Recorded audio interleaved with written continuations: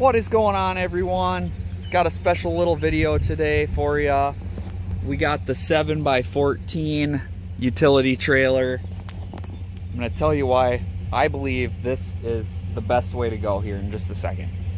So I personally built this trailer back in 2018 specifically for Lawncare. Worked at a pipe bending shop.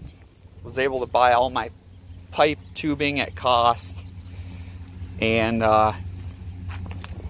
this trailer has like 20,000 miles on it, no joke. It's a single axle, which I really like. Single axle, a lot less to maintain here. You got to remember, if you were a tandem, you'd have one other, set of wheels, hubs, spindles. These things aren't cheap, so a lot less maintenance. You can fit 2 machines on here. That's the big kicker. So you might be just starting out and man, you're like, holy cow, I got a ton of extra room on my trailer. But do you want to grow? Like, if you want to grow in lawn care, you need the extra room. Like when I started out, I didn't have a dump trailer either. So I built sides that would, screw on here. And I would just go around and do fall cleanups and stick the leaves like up in this box that I had built here. So my point that I'm trying to make is, if you ever want to grow, go with a little bit larger of a trailer.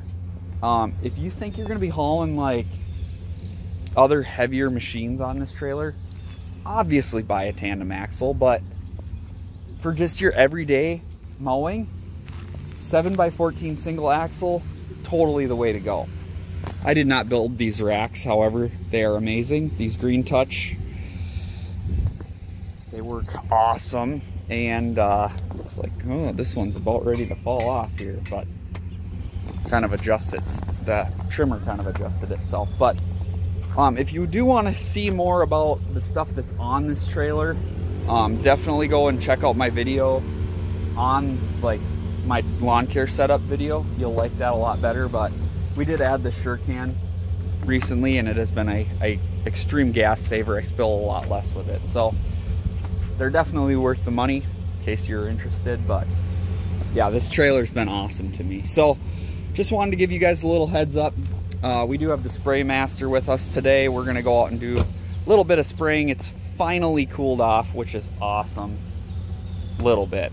It's been like mid to upper 90s here and just ungodly humid. So yeah, pretty bad. But anyways, thank you guys so much for watching my video. I greatly appreciate it, and you guys might have different opinions on what would work best, but that's just some insight as to why I chose to go with the 7x14. You can go out to a dealer and buy them. I built this one, but go out and get yourself one. I mean, they're the way to go. A half-ton truck will pull 7x14 perfectly fine.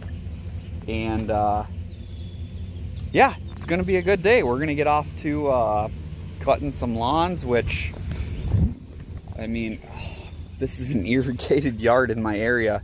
They're just absolutely fried. It has just been so hot and very frustrating. So we will see you guys on the next one. Thanks for watching.